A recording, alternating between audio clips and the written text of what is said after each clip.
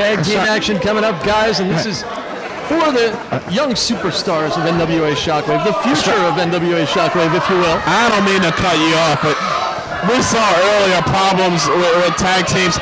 We're seeing it again. What is going on between Dan Barry and Ken Scampi? What's going on? Dan Barry is a sore loser because Scampi threw him out in the battle royal. He's got to understand it's every man for himself out there. You can't be upset because your partner turned on you. Just because he's got a big head doesn't mean there's anything in it. Oh, how do you know he's got a big head? I'm talking about the one on top of his shoulder. Oh. It's going to be a challenging situation. Strauss, though, you were talking about the other one. Yes, with emotions running high. I did hear you. I just chose to ignore you, by the way. Barry going to work on the arm of C.J. O'Doyle. Oh. Using his body as a weapon, dropping it. Hey, I mean, earlier in the back, these guys had to be pulled apart. I mean, this is getting ridiculous out here. These teams got to get together. Scampi showing some fire. I kind of like that. I'm curious to see what he does when he gets in the ring. I might actually make some use out of being out of here with these two losers. Hammer. One loser. 1.5 losers. Hey. Barry with the side headlock. You know, I used to like you. Actually, he used to have a crush on you. Hey, what? I thought that was you, Jerry. Weren't those letters from you? Strauss, you're 5 seconds from adding another match to this show. Barry looking for an escape here. Look at the headstand. Look at the agility. And he does it. Yeah, look at the right hand. Barry using his quickness to keep the larger O'Doyle off his guard, but a counter by CJ. See, and there's Dan Barry again, playing up to the crowd, trying to be funny and entertaining, and you know, that doesn't get the job done in the square circle. I don't think Ken Scampi's amused at this point. No. And I tell you what, if Kermon and O'Doyle can take advantage, they could score an upset in this match. O'Doyle with the tag, and here comes John Kermon. And this is our first opportunity to see him in proper in-ring action, aside from the Battle Royal earlier.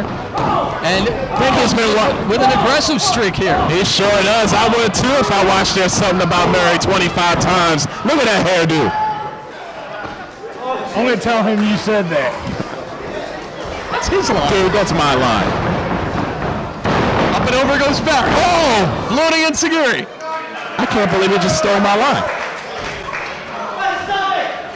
People stealing my gimmicks, not my lines. What else is going to happen out here? We'll steal one of his. Jerry already stole your boxers, but I didn't want to tell you that until after the show. What did you say about being funny and entertaining not working? NWA Shockwave? Oh, a straight kick by Kermon. What about you, Jerry? Don't worry about it. John While Kermon. you geeks continue to fight, that was a beautiful straight kick by Kermon. And now catching Ken Scampi right now. Oh, and drops a knee first right across the midsection.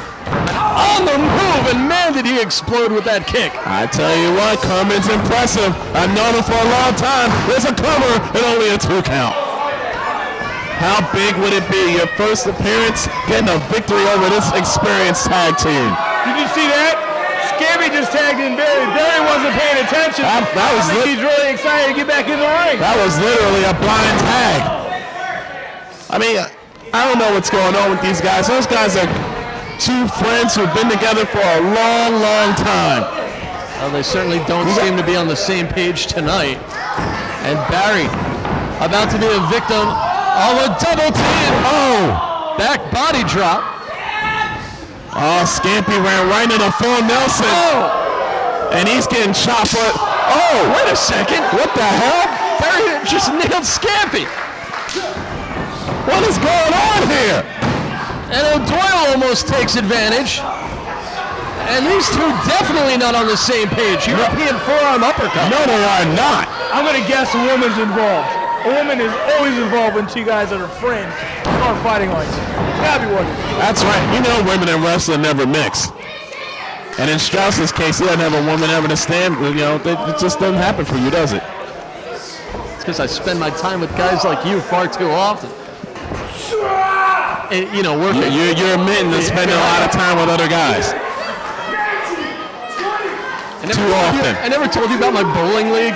Meanwhile, look at the strength If that's, if that's what you want to call it. Get back to the match. Look at the strength. Look at the strength. He's so strong, he's holding him up throughout Colonel's whole attempt at a joke.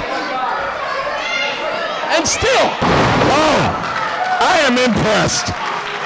C.J. O'Doyle making an impact here at Shockwave. There's a cover. 1, 2, and a 2 count. Impact on Scampi's spine.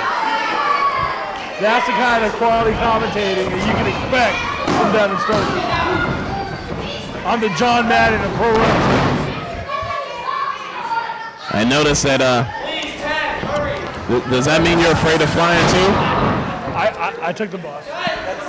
O'Doyle drops the knee. Strauss said you were a bus earlier, but I just thought I was passing that along to you. You know, guys, this is a prime opportunity for C.J. O'Doyle and John Kermon to take advantage of a situation where normally they'd be the underdogs because of their lack of experience as a team. But here, they can walk right in and steal a victory from these two guys who know each other so well. If I was them at this point, I'd take advantage of a good hairstylist. Sliding right in. Oh, face first. Right in a boot. Kermon with 2 feet to the shoulder blades. That's got to be it. Whacked out hairstyle, but an awesome move, and only a 2 count. Scampi hanging tough, but what corner, what home does he have to go to? I think Scampi would laugh at you saying he was hanging with his supposed 10 inches. 1, 2, his foot's on the rope. Scampi doing what he has to do to stay in this thing, but again, what's his best case scenario is that he tags the partner whom he's not even getting along with. You mean his foot's 10 inches long, right? That's how he's able to hit the rope? That's what I was saying. Exactly. And I did say supposedly. You gotta confirm things for Strauss here. I got you. He hears 10 inches and he's going in the bathroom for 3 hours. Oh, drops him face first right on the 3 top. hours. That's impressive, Strauss. You want a job in my company? Well, only last 10 minutes, but he's got to stay in 3 hours just to clean himself up. Guys, Ken Scampi just hit the tag, or he tried to, but Barry pulled his hand away. Scampi finally made it to his corner, and it didn't help him one bit.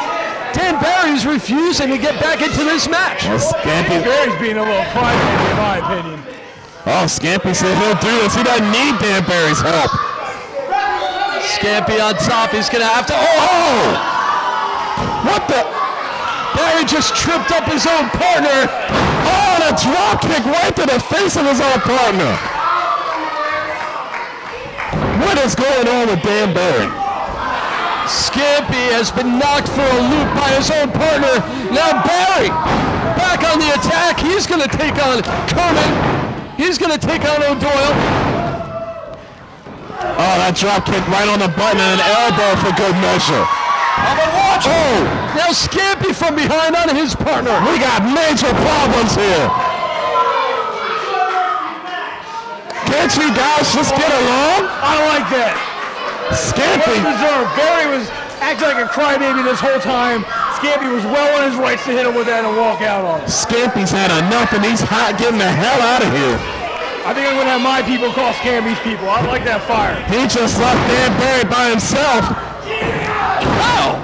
That lariat by Kermon. Oh, he got him. What an upset, Strauss. And Kermon very enthusiastic. And the much more serious O'Doyle. Wow. We're into the real story. It's the man lying flat on his back in the ring. Crybaby Dan Barry. Unbelievable. Dan Barry and Ken Scampi can't get along. That team just imploded in that ring. And it cost them the